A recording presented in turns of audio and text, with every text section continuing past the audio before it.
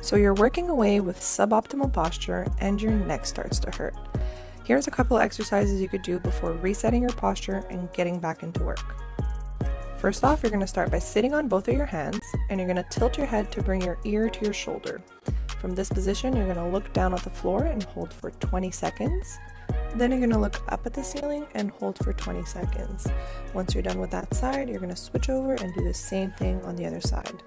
It's important to hold it for 20 seconds to help get rid of that tension in the muscle, and you can even do some deep breathing to release some of those breathing muscles in your neck as well.